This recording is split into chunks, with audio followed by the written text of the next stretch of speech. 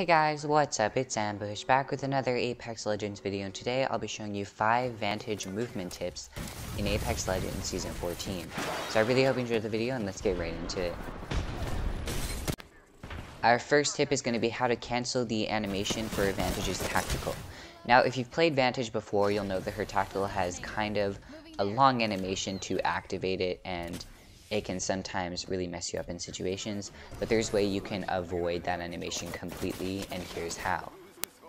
One thing to note is that Echo must be previously placed or this glitch will not work.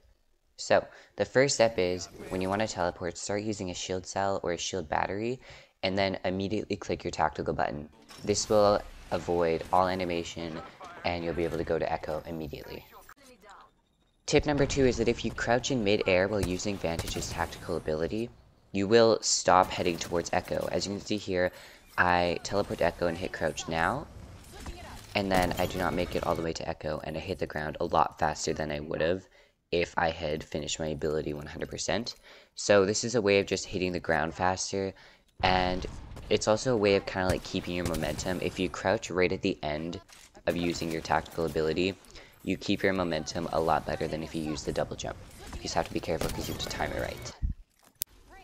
Tip number 3 is that if you're in a tight situation and you need to use Echo like immediately, if you just hold down your tactical button, you'll teleport to Echo immediately. You just have to be sure that you're facing the direction you want to go, because Echo will fly out exactly where you're facing, and then you'll teleport to it immediately.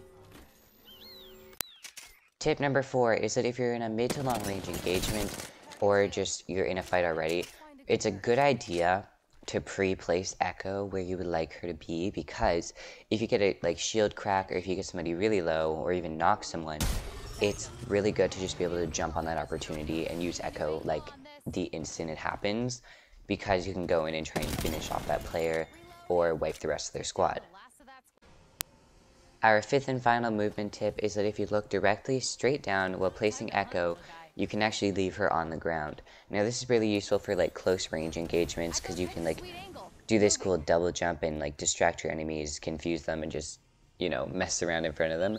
But it's also really useful when you're trying to teleport to a location and you don't want to go like really high up in the air, because an enemy could fry you if you're low or something like that. So this is just a really nice way of getting there steadily and not a million meters in the air.